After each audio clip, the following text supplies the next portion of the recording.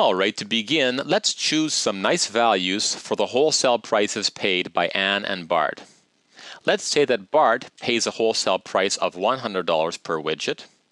Now, if Anne pays 150% more than Bart pays, Anne's wholesale price will be $250. Now, Bart's retail price is 185% greater than the wholesale price. So his retail price will be the wholesale price of $100 plus 185% of $100. Well, 185% of $100 equals 185, so the retail price is $285. Now, Anne's retail price is 15% greater than the wholesale price.